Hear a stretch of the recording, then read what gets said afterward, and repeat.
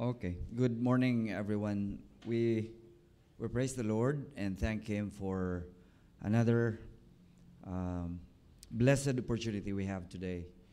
We can ponder upon the Word of God. Today's message is about God's masterpiece. I think this is the text that God has impressed upon my heart to bring to you today. And as I look and meditate upon the Word of God with this only verse in this passage, it is at the same time a reminder for us, one of the basic but yet most important thing in our Christian life. So I would encourage everyone to pray in their seats that the Holy Spirit will work in their hearts, in your heart, and illumine our minds to receive God's blessing from His Word today. God's masterpiece, and it is found in Ephesians chapter 2, verse 10. We know that the Word of God found in this book, which is written by the Apostle Paul, was addressed to the Christians in Ephesus. So if you consider yourself as a child of God, this message is for you, as well as this message was for them then. So, tingnan natin ang salita ng Panginoon. One of the things na makuha natin dito is to encourage us to continue living for the Lord Jesus Christ and living out His Word. And this way, as we obey the Lord Jesus Christ, His commands in His Word for us, dito natin makikita na that we can live out every day for the Lord, having this joy in our lives as we obey. And as we obey the Lord, may mga bagay tayo na ma-discover sa Panginoon in our daily experience with Him. Our passage, Ephesians chapter 2, verse 10. For we are His workmanship, having been created in Christ Jesus for good works that God prepared beforehand so we may do them. Isang verse for today, but of course, para maintindihan natin at ma-appreciate itong verse na ito, there are may sumusunod pa na mga verse. But we're going to look at verse 10, but we're not going to just look at it right away. We're going to look at the previous verses sa chapter na ito. I remember one author of the book which I was reading. Nagsabi siya, when you read Ephesians chapter 2, 1 up to 10, or Ephesians chapter 2, do not forget what is in Ephesians 2, verse 10. As we observe, at kung tinitingnan natin, we observe kung anong mga emphasis na binibigay sa salita ng Panginoon. But always we stop in Ephesians chapter 2, 8, and 9. Familiar verses ito sa atin. At yun nga, pinapamemorize ito sa atin. That siguro most of us can memorize it and quote it anytime. Ephesians 2, 8, and 9 says, for by grace are ye saved through faith, and that not of yourselves. It is the gift of God, not of works, lest any man should boast. Okay, yan lang today. Hindi na natin siya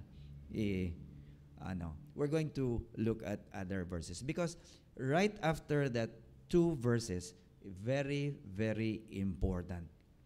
We're not saying that it is not good to concentrate on Ephesians 2, 8, and 9. Okay? So, these are the things that any Christian should know. But let us not forget the next verse. So that is what we're going to do today. Looking at this verse na kasunod in 2, 8, and 9. Anong sabi dito again? For we are His workmanship. Later on, allow me to give you other translations para Kasi maganda siya kung tingnan natin sa ibang translations. Tara makita mo, ma-appreciate ng taga ang salita ng Panginoon. Having been created in Christ Jesus for good works that God prepared beforehand, so we may do them. When I was looking at verses 1 up to 10, I was able to make an outline from verse 1 up to verse 10. So, tingnan mo carefully kasi ang isang verse kung minsan ay hindi siya nag-e-end sa period. It is sa comma. So, we are going to look at verses with one thought and then isa hanggang sa verse 10. Okay? So, I would like to give you the overview of these verses from verses 1 up to 10. Okay? So, let's start with verses 1 up to 3. Anong makita natin dyan that the Apostle Paul wanted the Christians at Ephesus to understand? That they are extinguished in transgressions and sins. This is what I've been praying to the Lord. Lord, paano ko ito magawa ang outline? Alliterated form. Okay. Now, extinguished in transgressions and sins. Looking at these three verses, makita natin that God declared us dead spiritually because of our sins and transgressions. We used to live like the rest of the world, obeying the devil. So I took the idea, the thought, from verses 1 up to 3. That is our past state. Ang tao na wala pa sa Panginoon, ito pa rin siya ngayon. Okay? So that's how we look at it. Next, in verses 4 up to 7, we are established in Christ. The reason God established us in Christ is to show that He is rich in mercy, love, and kindness toward all. Even though we were dead because of our sins, He gave us life when He raised Christ from the dead. So looking at verses 4 up to 7 again, ito ang makuha natin na idea. Okay? Next. Yun ang basa natin kanina. Ephesians 2, 8 and 9. We are emancipated by Christ. Emancipated or freed by Christ. God save us when we exercise our faith by believing in His Son, Jesus Christ. And that is when He displayed His unmerited favor toward us, the unworthy, when He accepted us, His children. Okay? And now, verse 10. We are equipped for Christ. So makita mo talaga, if you are going to look at this, divisions, dito tayo palagi na stop. Okay? Dito palagi tayo na stop. We did not proceed to this. Equip for Christ. The reason for transforming and equipping us is for the glory of Christ. He created us anew in Christ Jesus so we can do the things He planned for us long ago. May plano pala ang Panginoon sa atin why He saved us. Well, I'm going to tell you now, but we're going to mention it again later on. Hindi lang pala ang plano ng Panginoon sa atin dalhin sa langit. Okay, period. We will know more as we proceed. Okay? So we are equipped. Dito tayo mag-stay. And we are going to ponder upon this. Equipped for Christ. Let us pray. Our gracious God in heaven, Lord, we come to Thy presence today. We come with humbleness in our minds, in our hearts, knowing Your presence with us today. We ask, dear Heavenly Father, to fill our hearts, our minds, and even this place with Your Holy Spirit. Dear Heavenly Father, we pray also for those who are worshiping together with us, our relatives, our friends, our acquaintances. We pray, dear Heavenly Father, for a good signal, so that your word will be transmitted on the air, so that they can too will benefit from your word and be blessed and will glorify your name. In Jesus' name, amen. I would like, as I've said, take some other translations in Ephesians 2:10. Okay? Kanina meron na tayo, but we're going to look at Good News Translation. Here's the verse. God has made us what we are. And in our union with Christ Jesus, He has created us for a life of good deeds, which He has already prepared for us to do. Looking at the verse and looking at the state our lives today, na-miss ko ba ang plano? Then we can ask ourselves, na-miss ko ba ang plano ng Panginoon sa buhay ko? Na-miss ba natin ang plano ng Panginoon as a body of Christ? You know, maraming tao, Christians especially, it seems like living a life that is defeated. Well, sabi ko, ang Panginoon may sagot para sa atin. And the answer for God, for us, not only found in His Word, but in the very, very basic things na naplano ng Panginoon sa atin. And that is to do good deeds. Created us for a life of good deeds, which He has already prepared for us to do. Na-prepare na pala ng Panginoon even before the creation of the world. That is His plan. And that is His plan for each and every child of His. Next, another translations, the New Living Translation. Dito natin nakuha ang title natin today. For we are God's masterpiece. He has created us anew in Christ Jesus, so we can do the good things He planned for us long ago. You know, pag sinabi nating masterpiece, that's why ang background ko, kinuha ko ang masterpiece ni Vincent van Gogh. Grabe ka na yan. Sabi nila, very, very expensive. Well, actually, yan ang ginawa ni Van Gogh. Well, tayo pala ay masterpiece ng Panginoon. And the one who made us as His masterpiece is the creator of everything. Vincent van Gogh created his masterpiece using things that already existed. When God created His masterpiece, and that is you and me, He created from nothing. You know, when we understand our state or our position before God and what He did to us, you can really appreciate what He did for you and me, because it is something that is beyond our capacity to do for ourselves. And upon realizing what God did to us, every day we can live a life that is glorifying the Lord, thanking Him, praising Him, that for the rest of our lives, our God did something which is undescribable. Let me ask you the first question. Who are we now, or what is our current state? Allow me to explain nung una hanggang ngayon. Okay? Now, in light of God's truth, that's why my idea of giving you the background of the first verse, verse 1 up to 10, so that we can get the big picture of who we are right now. Ano ang state natin? Ano ang position natin sa harap ng Panginoon?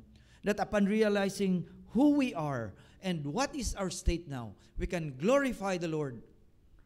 We can praise the Lord. And that will we continue to worship the Lord. Ang tanong, who are we now? What is our current state? Well, in light of God's truth and as a result of what God did to us, ang sagot, we are His workmanship. Okay? We are His workmanship, or His product, or His masterpiece. That's why kung sabihin natin, may ibang tao na sabi na, wala akong parang useless ako sa mundong ito. Para wala naman nag-appreciate sa akin.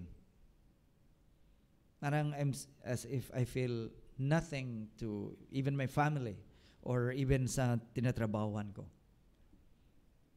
Well, if you think that is what others are thinking about you or how they look at you, well, iba naman ang pagtingin sa atin ng Panginoon.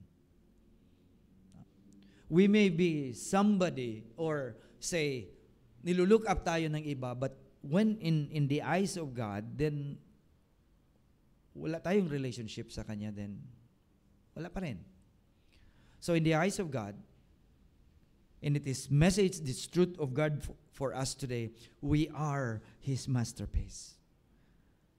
Something new He has made us through in His Son, Jesus Christ. We are His masterpiece. Now, I look at the word masterpiece sa dictionary. Ang masterpiece, sabi niya, is a work done with extraordinary skill, especially a supreme, intellectual, or artistic achievement. At may mga tao na gumagawa ng tinatawag natin ng mga masterpiece. May mga sculptor, no? So itong apat na ito na si Leonardo da Vinci, sila Michelangelo, Donatello, the four guys in Ninja Turtle. Ito sila yan. Diyan naman kinukuha talaga ang mga pangalan ng mga hero natin. Those are people who made a difference during the Renaissance period. Gumawa sila ng kanilang, hanggang ngayon, people appreciate, and Van Gogh is also one of them. Yun nga, ang sabi ko kanina, these people made something like their masterpiece, but they used something which are already existing. When God made us a masterpiece, wala, it is beyond human capacity to do something. You know what He did? He did something within us that even us, walang capacity to change our lives.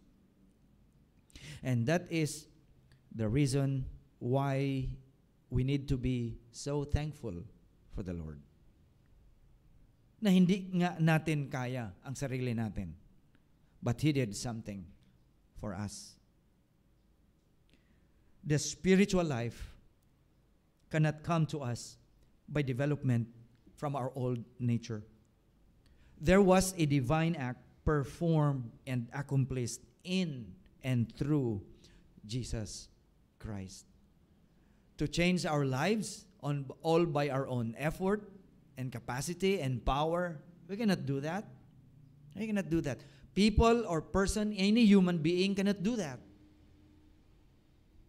It will only need a divine act for that person to be changed. Yan ang atin i-realize as God's children. This is my God that I am worshiping. I worship Him because He is the God who did something which is beyond our capacity to change. The next question, in what is the reason that God created us in Christ? Ano ang rason ng Panginoon that why He created or He fashioned us in Christ? Let me, or allow me to say this to you because this is very important. Why God fashioned us in Christ Jesus. Ito ang picture natin. Ang totoong picture ng human being, the history of human being since the beginning of the world. Now, the kind of body we have when we were born, nung ipinanganak tayo, of course, physically, but spiritually, it is earthly siya, and contaminated by sin because of Adam and Eve, that was headed for eternal damnation. Diba? Yun ang picture na binibigay sa atin ng salita ng Panginoon. God did something.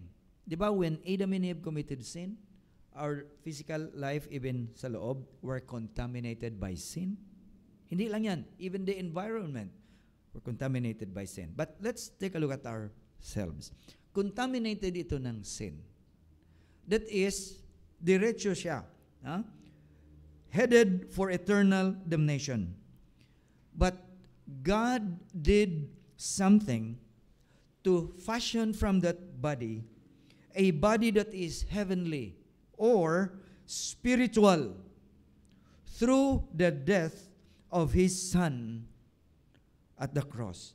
Meaning, in the Lord Jesus Christ's death at the cross of Calvary, ito naman ang sabihin natin, it was a divine act na hindi mo at hindi ko magawa. A divine act. Well, since tayo nanggaling sa kay Adam, God has, did something na anong tawag dito, ma-fashion tayo. Kasi ang buhay natin from Adam ay left on its own, talagang walang magawa ang human being. That's why when we look at 1 Corinthians chapter 15, 45 to 47, pinakita sa atin ni Apostle Paul, under the guidance of the Holy Spirit, who we were before. Ang sabi ni Apostle Paul, thus it is written, the first man, Adam, became a living being. The last Adam, that is Jesus Christ, became a life-giving spirit. But it is not the spiritual which is first, but the physical. Buhay tayo, physical, and the second one is spiritual. And then, the spiritual. The first man was from the earth, a man of dust. The second man is from heaven. Yan ang ibang translation. Magsabi, the first Adam, si Adam, and the second Adam is Jesus Christ. The first Adam, we have the earthly body, but the second Adam, Jesus Christ, we have the spiritual body. Okay? Because the first Adam gave us one kind of body that is physical, the last or second Adam, Jesus, gave us another kind of body which is spiritual. Jesus is the one who gave us that, what? Spiritual life. Because Jesus is a life-giving spirit. Okay? Having Jesus Christ is having a life-giving spirit. Now, that is why a person who doesn't have Jesus Christ in his or her heart is dead spiritually. Ito ang picture na always marinig natin na sinasabi na ang isang tao na walang Panginoon sa buhay, dead spiritually. Paano siya naging dead spiritually? Because Jesus Christ is the only one who is a life-giving spirit who can give that person eternal life. Okay? The first Adam shows perishability, while the last Adam, that is Jesus, shows or gave indestructibility. So, that is the thing na kung sabihin natin, what is the reason that God created us in Christ? You know what? That is also the reason why having the Lord Jesus Christ as our Lord and personal Savior is equal to having indestructible and eternal life. Okay? But let us proceed. Let us proceed. That is not the only plan God has or had for us. It is very clear from our passage, Ephesians 2:10, that what Christ did for us was not just, sending us to heaven, but also to accomplish or carry out His plan here in this world. Kahapon, while we have a little talk sa kay Jerwell, I was trying to express kung ano mga bagay sa akin because, minsan along the way, may mga bagay ka na ma-realize when you express it. I said, Will, grabe no? We focus on, I think it's not wrong to talk about it, but I think we are too focused on things like, paano tayo na-save ng Panginoon? Well, of course, it's not bad. Paano tayo na-save ng Panginoon? Anong ginawa niya doon? At ano ngayon sa atin? Yun nga sabi ko, at nasabi ko na kanina, because sabi ko, well, I remember one author na binabasa ko. Sabi, yes, we know and we can study about what God did for us, His grace, faith, kung ano ginawa ng Panginoon, but don't also forget ano ang purpose kung bakit tayo na-save ng Panginoon. And when we look at the passage, it is not just only getting us to heaven. Now, here's the thing. If I know what God or Christ did for me, and it is dying at the cross of Calvary, saving me from my sins, and then accepting or believing Him in my life as my Lord and Savior, okay, so anong sabi ng Bible? Then I have eternal life. In other words, I will go to heaven. Okay? So, since sure na rin ang pagpunta ko sa langit, well, others are thinking that, oh, okay, I can do whatever I want kasi sigurado naman ang punta ko sa langit. Whether I go to church, okay lang. Whether I give my offering, okay lang. Whether I do good things for others, okay lang. Bakit? Sigurado naman. Di ba? Well, here's the thing. Ang plano ng Panginoon, if you look at this, is not only saving us and getting us to heaven. We may look at the Word of God and look at His Word and ponder upon things like, this is what heaven is like. Meron dong gate na gold, merong mga daan na gold, and we are going to live there, blah, blah, blah, and millions of people. That is true. Now, is there something wrong when we look at heaven like that and study heaven? There is nothing wrong. Definitely, there is nothing wrong. But there's one thing. While we look at heaven, wag nating kalimutan, before going to heaven, meron ang Panginoon na task na binigay sa atin. And that is one of the big reasons why He saved us. Okay? What is the reason, another reason why He saved us? We have the verse in 2:10, and the answer is for good works. Good works. Let me tell you something. Maybe medyo masakit, kasi kung totoo, masakit din. You know, most of the body of Christ lacks good works in the community. Do you believe me? Do you observe? What are we known for as body of Christ? Ikaw at ako na Christian. What are we? Are we Christians by name, by tag, by label? In the Bible, if we are going to look at the epistles, the letter of the Apostle Paul to Timothy, the letter especially of the Apostle Paul to Titus, ang ini-emphasis ni Apostle Paul is good works. Of course, when we talk about good works today, tapos na yun na ang good works ay hindi paraan na masave tayo. Tapos na yan. That's why I'm not going to, hindi ang good works ang makasave sa atin.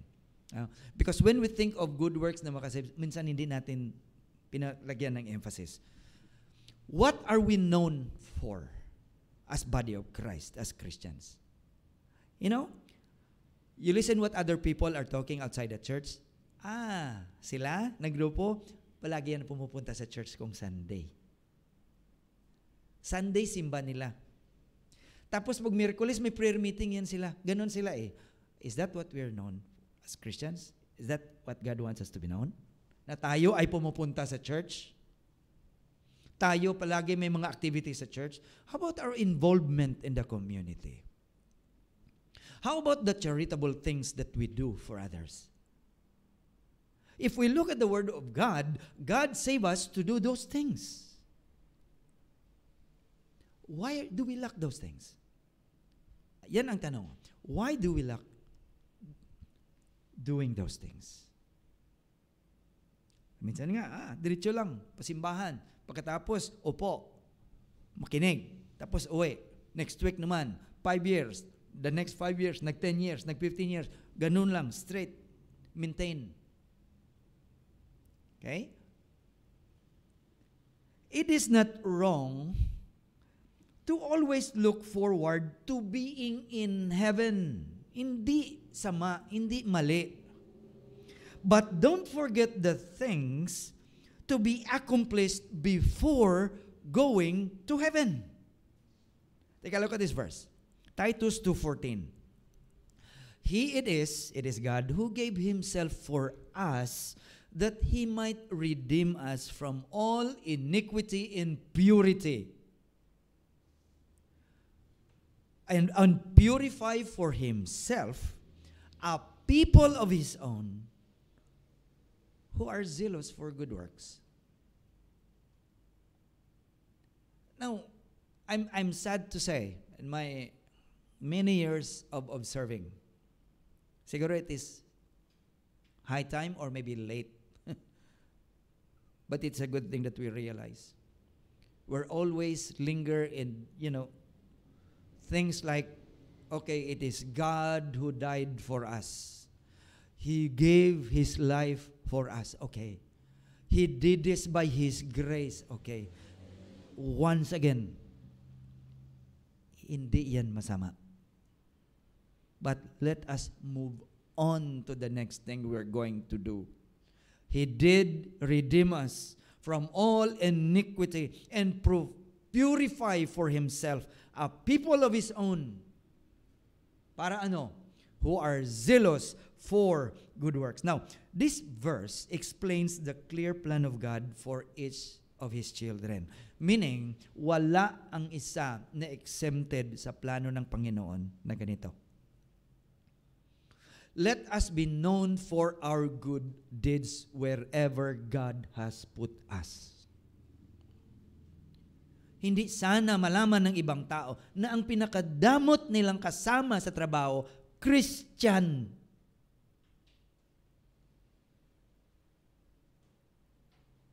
Ang tao na hindi palagi nagsishare at nahuli sa pagbibigay, anak ng Panginoon. Well, this verse struck me. Kasi this verse gave me time to look at myself. Na nakapagtanong ako, Lord, am I rich in good works?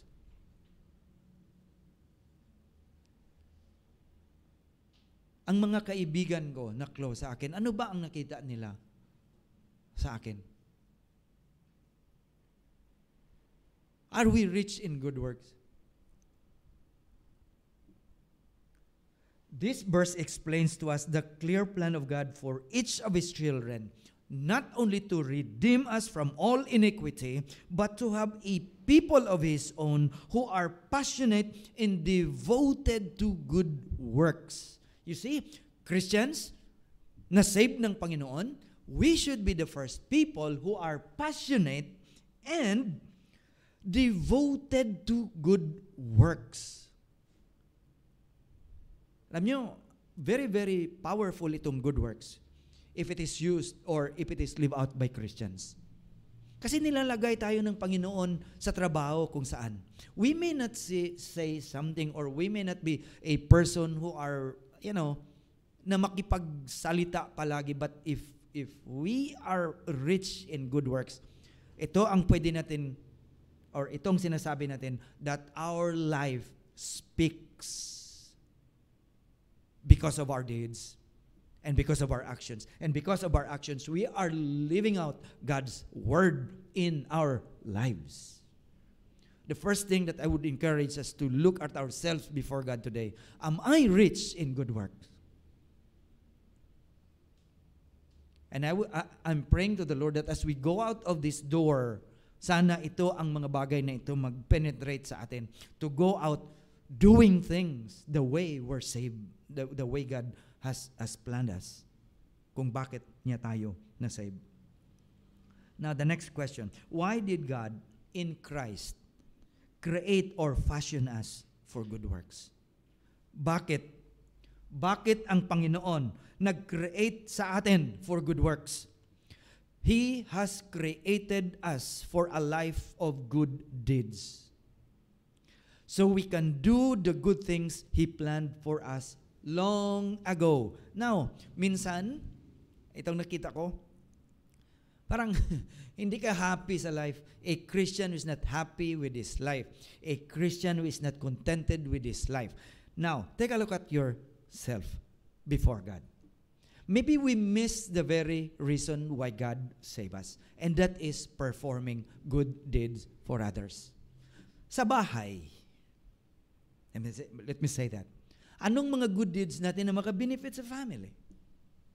Sa trabaho, anong mga bagay na maka-benefit tayo at maka-benefit yung iba sa atin? It doesn't mean money right away. Good deeds, there's simple things na magawa natin. Like sharing.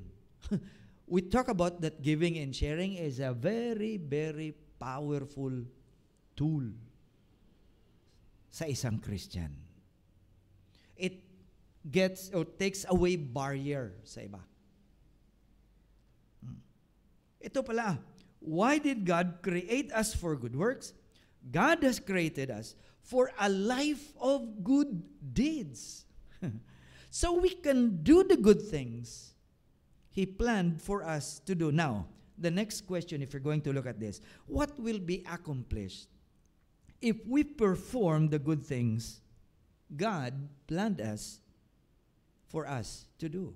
Ano ba ang mga bagay na ma-accomplish? Kung sundin natin ang plano ng Panginoon sa atin, which is to do good deeds, look at 1 Peter 2:12. And maintain good conduct among the non-Christians. And I do believe the majority of us are working in a non-Christian environment. So that though they now malign you as wrongdoers, okay, they may see your good deeds and glorify God when He appears. They may see your good deeds. People might say something about how you dress. People will talk to you at your back or whatever as a Christian, but they will what? Realize later on if they see your good deeds. And they too, because of your good deeds, people can glorify God. The reason why God wants us to be rich in good works is that even the people who don't know Him can glorify Him. You see the power of good deeds? You see the power of good works? If we do that, even the people who doesn't know God can glorify God and say, "Thank you, God. Thank you, God." Why? What is the reason? Because a Christian, a child of God, perform the way God planned him to do.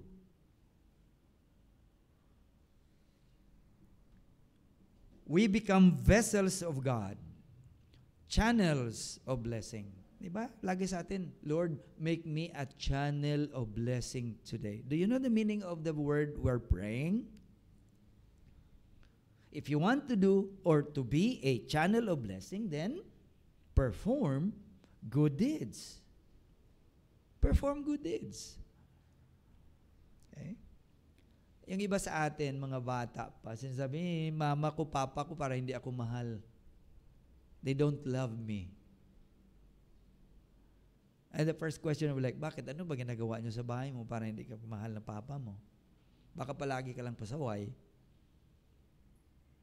You try doing good deeds even hindi ka pinagsasabihan.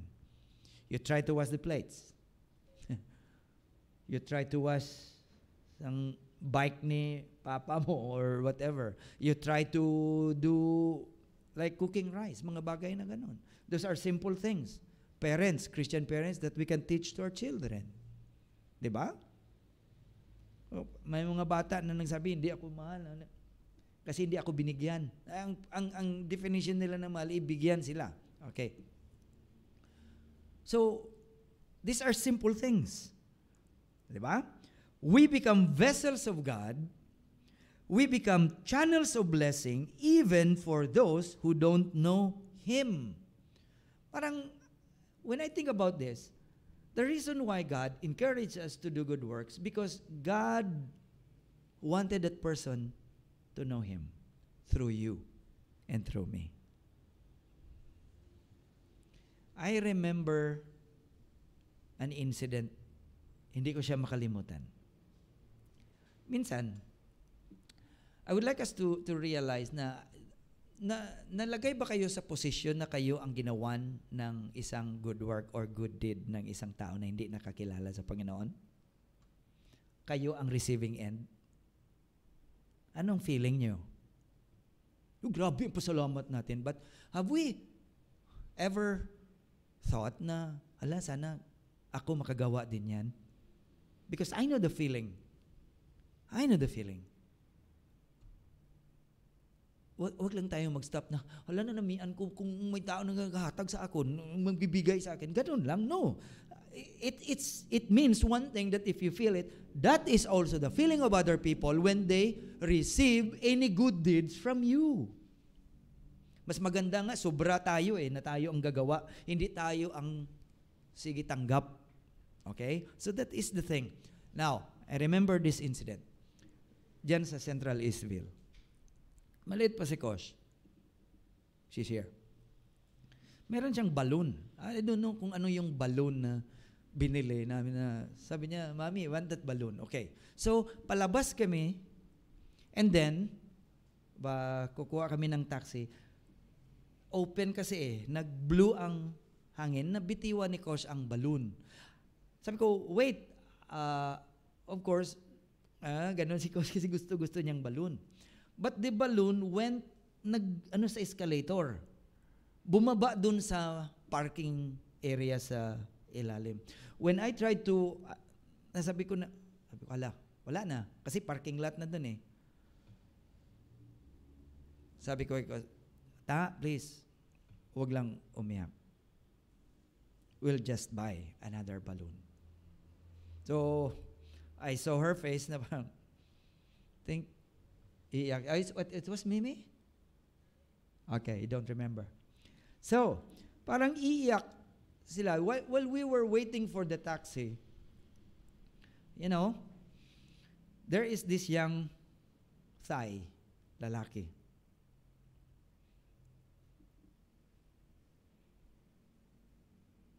Gumanon siya ng balon sa kay Koso. Pag ganun ko, ang balon ni Koso. I mean, when I tried to chase it na bumaba, I didn't see anybody. Siguro baka tumitingin lang siya. Nakita niya ang balon. He tried to chase it sa escalator. I don't know kung saan pumunta dun sa parking lot ang balon. Kinuha niya. Tapos while we were waiting at the taxi, looking at ko, parang ganun yung mukha niya. Then there's someone appeared at yun ang mga act na makikita mo lang sa mga insurance advertisement nila dito na makaka-touch ng puso. Di ba? They're known for that. Ito mga insurance company nila na may mga advertisements. Ginanon niya lang sa bata, Sabi ko, ito ay real, ito na nangyari talaga. And I was so touched by the deed of that young man na sabi ko, hindi ko makalimutan. Tayo na mga anak ng Panginoon, na tayo ang nagawan ng ibang tao ng kabutihan. For us, siguro sa akin, wala naman yun kasi balloon, I can buy it. But ang nakita niya bata. So, I think balloon lang sa atin, precious, para sa bata. He went out of his way. I don't know kung anong ginagawa niya, but tumakbo. Bumaba sa escalator. Kinuha ang balloon, binigay. Ayan lang. So you see, the feeling we have is also the same feeling that people will feel kung gawan sila ng Christian ng good deeds, ng good works. Always ready to exercise good deeds. Sa trabaho natin, sa bahay, sa church, sa community. Look at Titus 3:14. Anong sabi? Our people, sabi ni Apostle Paul kay Titus, must learn to do good by meeting the urgent needs of others. Then they will not be unproductive. We must learn to do good. Sabi ko kay Jerwell kahapon, Will, it always goes back sa the Great Commission na sinabi, teach them to obey whatever things I have commanded you. In fact, it is not only teach, but to train them to obey. Dapat babalik tayo, basic Christians, children of God, especially followers of the Lord, to train ourselves to do good works. To do good deeds. Iko-consider na lang natin ang sarili. We are so poor of good deeds. Hindi man masama to spend more time on the Word of God and to memorize and to know those things. Hindi masama. But don't forget to perform or live it out sa ating community, sa bahay, sa ating trabaho. Sa ating trabaho. You remember the Good Samaritan? He went out of his way. He went out of his way. Can we imagine if all of God's people will exercise good deeds every day? Saan kayo nagtatrabaho? Ilan tayo? Can you imagine if we exercise good deeds? Ano, pagpasok pa lang natin, hindi tayo makita na isang kasama natin, ito na naman siya. Wala naman tayong makuha sa kanito. And he and she is a Christian. Ito na naman. Wala to. Sana hindi ganun ang tingin natin or tingin nila sa atin. In fact, it is expected from the body of Christ to exercise good deeds, or for the body of Christ to be known for their good deeds in the community. Kahapon, ininbitar ako ng mga kaibigan ko. When I realized it, sabi ko, Lord, anong mga bagay na natutunan ko for today, for the message? Sabi ko, grabe daw. Instead of me doing that, again, nandun naman ako sa kabilang side. I benefited from their good works. The money I have in my pocket is the same amount when I get back. Kinuha ako dito, sinundo. Pinunta sa kapihan. Binahala ng kape. Pagkatapos, ng ginawa namin, activity namin, I was trying to withdraw sa ATM kasi sa likod ang ng sabaw. Took it, ang sinabi ng isa, binayaran ko na ikaw. Tapos sabi ng isa, binayaran mo na siya? Nagbayad din ako sa kanya. Tapos, sabi ko, kayo na lang magsabi sa tayo. Hindi ko marunong magsabi. Kung ano, you know naman, binayaran. Ano ba? Nakinig na lang ako sa kanila, nag-discuss. Okay. Sabi ng isa, binayaran ko na siya. So, siya nagbayad sa akin, parang gugulo pa. Okay. So, wala. I'm at the receiving end. Well, may mga bagay kung minsan na makita natin, which I think God is talking to me. He's talking to me like, anong ma-feel mo if somebody will perform good works to you and good deeds? Now you know it.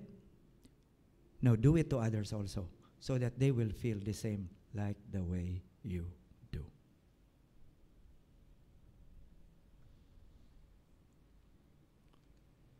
Titus again, 3:8. 8. Anong sabi? This statement is trustworthy. It's talking about the previous verse. And concerning these things, I want you to speak confidently so that those who believe God, okay, lahat ng mga Christians, will be careful to engage in good deeds. These things are good and beneficial for people. Well, minsan, may mga bagay tayo na hindi natin ine-expect kaagad ang mangyari sa mga kabutihan na ginagawa natin sa iba. I remember one pastor who on his way to, to scan the place or to observe the place kasi mag-o-open sila ng work doon sa isang mountainous area doon sa amin sa Negros. So he went there, but while passing on a market, may dalawang tao na naghahabulan ng itak, inahabol niyang isa. While passing that marketplace. So anong ginawa niya? He stopped. Hindi lang siya nag-stop at nagtingin. Bumaba sa sasakyan at nagpagitna sa dalawang nag-aaway na may itak. Ang isa papatayin yung isang tao. But later on, when he talked to them, magkakapatid pala yung dalawa. He introduced himself as a pastor. Magkakapatid. To make the long story short, yung dalawang magkakapatid na save at nagpastor din later on. Nagpastor din. You know what? Kung pinabayaan niya lang, kung dumaan lang siya, I mean, delikado din yan.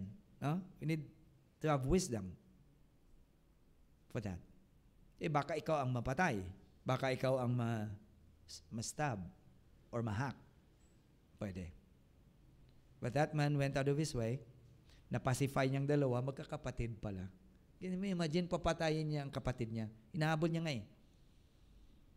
But because of his concern for the truth, na hindi niya man kilala, those two brothers became pastors later on. Sabi ng Bible, good deeds are profitable for all. And by doing so, we can also build relationship with others with the motive of sharing the gospel and make them disciples of Jesus. Importante ang good deeds sa mga follower ni Jesus Christ. Importante ang good deeds sa mga believers ni Jesus Christ. Importante ang good deeds for all Christians because in doing so, we can build relationship with others. We can get the barriers from others. We can build relationship, share the gospel to them. And there's also a big chance that you can disciple them to be followers of the Lord Jesus Christ. My next question, are good works optional in the Christian life? You can answer that. Is it optional? That is the plan of God for saving us. Not only heaven, but to do good works. If sharing the gospel and discipleship is not optional in a Christian life, so does good works. So does good works. Here's my question.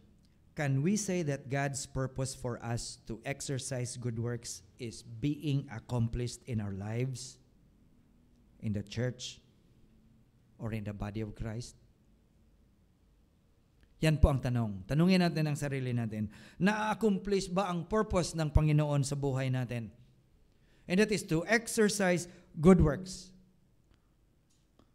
Sa buhay natin, sa church, in the body of Christ, sa bahay, sa trabaho, na-accomplish ba ang plano ng Panginoon sa atin? You can answer that. We have to look at ourselves. Na-accomplish ba? Na-accomplish ba? Again, let's take a look at our text. Ephesians 2:10 says, "For we are God's handiwork, created in Christ Jesus to do good works, which God prepared in advance for us to do. Here's my challenge and my encouragement. Nilagay ko na lang sa screen so that all of us can read. God's goal in saving us was not only to rescue us from hell, but also that we would reflect His character and goodness to the world. Doing good deeds and good works reflects God's character through us. Our desire to please God grows as our understanding of Him grows.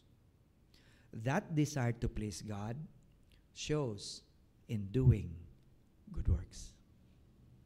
Next, good works is the natural outflow of being in Christ. It is the natural outflow of someone who belongs to Christ. God's good works are best accomplished if we are abiding with Christ. Doing good works is powered by the good or by the right character. What is that character? Christ-like character, not by perfect conduct. Here's a reminder for each and every one of us. If someone claims to have faith, yet exhibits no good works, anong sabi ng Bible? His or her faith is dead. Or, in other words, non-existent. Listen to what James said. James 2:17. So you see, faith by itself isn't enough. Unless it produces good deeds, it is dead and useless. Kamusta naman ang faith natin? Is it producing good deeds or good works? You say that we have faith? Normal for a person to have faith, to exercise good deeds, because good deeds is the result of our faith. So kung you claim you have faith but you are not exercising good deeds, or you are not known for good deeds, anong sinasabi sa atin about our faith? It is dead or non-existent. Why do we do good works? We do good works so that we may be assured of our faith by its fruits. And so that by our godly living, our neighbors may be won over to Christ. Yung ginagawa ng ibang mga missionary, especially bago pa sila dumating sa isang lugar, sa foreign nation, even if they cannot speak the language of the natives, anong ginagawa nila? Kung makaluto sila, punta na. Walang salitaan.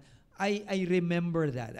We experienced that also. When we were living in that soy, inside, at the back of your school, one time, they were still small because the isang nanay so fond of the kids.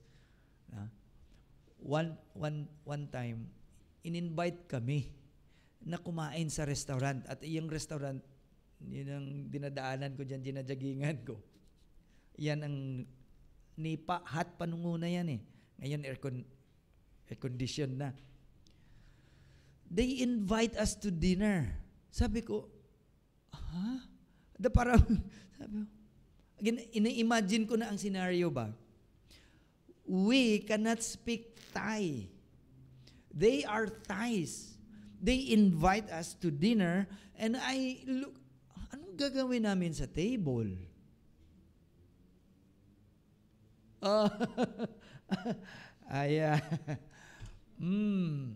Any aloy, yes. Oh, no? Delicious. Oh, very good. Yan lang naman ang conversation. Wala na. Hindi naman pinag-usapan yung neighbor ng iba. Hindi mo naman diniskasan yung buhay ng ibang tao. Wala man kayong diskasan. Kasi hindi kayo makapagsalita. But again, we were on the receiving end of someone exercising good works. Even nga hindi pa sila nakakilala sa Panginoon. They did it to us. Smile lang kami ng smile. At saka later on, sa sobrang anghang ng pagkain, sinesmile mo na lang sa kanila, para anong gagawin mo? Smile. Pag uwi, smile na lang kami. Separate ang taxi namin, smile. Okay, pwede palang magawa, no? That you can invite someone just to perform good works, share your blessing to others. Pwede pala. Sabi nila, hintayin lang muna natin, maka-language study tayo para and then makashare. Pwede pala hindi. By doing good thing. This is an act. Actions. Yun nga eh. Why do we do good works? We do good works so that we may be assured of our faith by its fruits. Now, there are 4 key advantages to doing good in our fallen world. Merong 4, and we need to take note of this. The first one, it reveals God's loving passion for people. When we perform good works, people will say, ganito palang gusto ng Panginoon niya sa kanya na gagawin. So meaning through him, mahal pala ako ng Panginoon. Again, Number 2, doing good in our hurting communities rescues people from destruction. Okay. Anong ginagawa ng mga Christians sa community to help those who suffer? Sa mga youngs na nalulong sa droga at kung ano-ano pa ng mga bisyo, ano ang ginagawa ng body of Christ? Ano ang naplano ng body of... You know what? Minsan ang palagi na iplano sa atin ng mga churches kung paano mapabeautify ang ating building. Na kung paano mapalaki ang ating kung ano-ano na lang. But we forget that ang plano originally ng Panginoon sa atin to save us not only to, but to perform good deeds. Sana ang isang church, no, na makita natin, hindi lang siya rich in monetary or financial na aspect, but that community of faith, that body of Christ in that specific community is rich in good works. Number 3, doing good reveals our priorities and connects our hearts to others. Ito na papasok ang evangelism at saka discipleship or discipleship evangelism. If we perform good works, nagre-reveal yan kung ano ang priority mo at ang priority ko. Okay? 4th, it provides us with unexplainable God-infused joy. Meron palang God-infused joy that you and I can get if we perform good deeds and good works. I know of stories na may mga tao na during their time, hindi naman nila kung anong iniisip nila in the future, but they just perform good works at that very moment. Na may mga tao sila na katabi lang nila sa bus, nalaman nila na ang tao wala palang tulugan, na walang kung ano-ano, and then dinala na nila sa bahay nila pagbaba. They provide food and shelter for few days. Few years later, bumalik. Rich man na. Rich man na.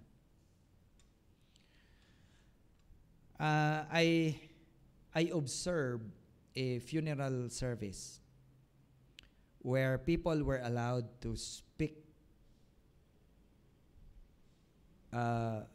about the person who died. And as I was listening, sabi ko, ano kaya ang masabi nila sa taong ito?